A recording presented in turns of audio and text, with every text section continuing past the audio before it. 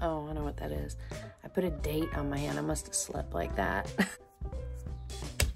I had someone comment that they enjoyed learning about my EMT class. So this morning I was going to give just a tiny bit of information because oddly enough, my instructor last night said that if anyone is interested in EMT school in my area and wants to go to the community college to save some money, now is the time to sign up, especially where I go here in Carrollton. I wanted to show you a couple of things. Here's my book.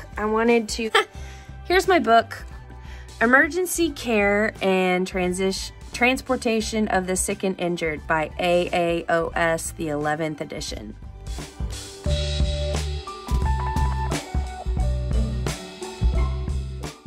That's what it looks like. It's expensive. You can rent it on Amazon, which is pretty cool. You can get an audio version. You can get an ebook version.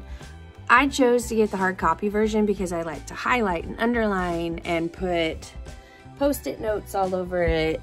And that's what works for me. I kind of wish I had a digital version, like an ebook version on my tablet here, because this book is heavy. This book is huge. It hurts my back to carry it, and I take it everywhere. And it has 1,580 pages.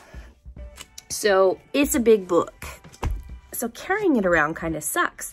I suggest you get the digital version and the audio version if you have kids or you're in the car a lot, because you gotta figure out how you guys learn. I'm sure you know. I didn't. I thought I learned all visually, and it turns out I'm doing much better with reading it and marking up my book now that I'm in my adulthood.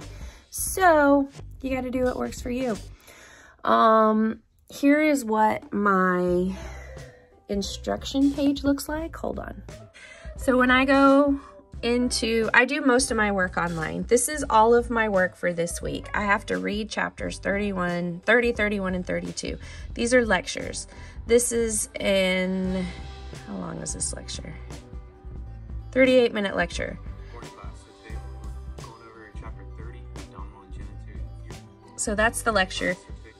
So you can like speed it up if you want to listen to it faster, or you can slow it down. I have there's a lecture with each chapter. So here's my lecture that goes with chapter 30. Here's my lecture for 31. And there's like 2 or 3 of the people that do the lectures that really stink, and they put you to sleep listening to it. Sorry, the pictures are graphic. Environmental emergencies is 32. Then I have 3 practice exams to do, and I download them. And then I have this case study to do, and you watch this and you go through the steps if I was to come onto the scene. Then I have skill sheets. Let's see what the skill sheets are this time. These are what we do in class. These are the skills. Evaluation sheet. These are all of the things that we would practice in class. So he teaches us how to do that stuff, and then you have to go through all of the steps. So this is what they're going to check you off on test day. You have a written test, and then you have to do all of your skill sheets, and there are lots of them, and you can't miss any of these things. So that's why every single test has a retest button. So let's go back. Blah. This is extra credit. I need it. My grade is just barely squeaking by because I test so badly. So there's extra credit. You can get certified with FEMA. So when there's an emergency, you can go and volunteer. So I have to take this course. Yeah, I gotta do all the extra credit I can. I gotta just ignore pain and get back to work. So that's the curriculum I'm gonna do. It's 1:32. I don't have to, Bella doesn't leave school until 2:50. So what I'm thinking is that I will get in my car, take a sleeping bag and my lap desk, and take my school stuff and just trap myself there and work for the next 2 hours. So, I'll show you one more thing.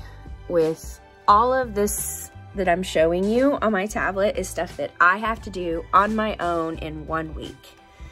And every week it's another set. So we did the skill sheets. I go through those and I practice. I have an exam review, and then I have Platinum is the national registry. It's called Platinum Planner. And every week we have a test on Platinum. They're training you how to read the questions and figure out what they're asking. The tests suck. There's a girl in my class that is a medic and a nurse, and she's redoing her medic because after 6 years, she couldn't pass her test because it's so hard. She says it's the hardest thing she's ever taken in her life. That's the way it should be. It should be like that. I mean, I'm out there, or whoever passes these boards are out there trying, literally saving lives. The first step to saving that life. So I think it should be hard. I think that if you're going to go out there and work to save people, that you should know this information. I've had so many people, and I think there's a dude in my class that cheats all the time, and I don't care. That's on him. But for me, I don't want to feel like I'm going to kill someone. I want to know the information. So I try to do all of these things. Yet, I am ill. I hurt. And all of March and most of April, it's been really hard to keep up. And our teacher calls us out. He's like, I know when you log on, I know what lectures you're doing, I know what work you're doing at home. Just because you're doing it at home doesn't mean I'm not watching. And I'm like, yay. And then Tuesday is my class day. So let me show you the syllabus and then I'll stop. And it's a full-on college course. I call this full-time because I study all the time. These are all the things we've done so far. Each week is the same. Let's see, practical skills syllabus, Blackboard, let's see. There's PowerPoints you go through. Look at all these PowerPoints, you guys. Bonk. Lots of them. But he goes through these in class. So that's kind of the lecture that you go through in class. Let me show you the schedule so that you understand. I think it's worth it. It is a no joke class. It is a lot of info. Come on. It is a lot of info. It is a lot to learn. And you are going to be saving lives. And I mean, this is a 1 semester course for us.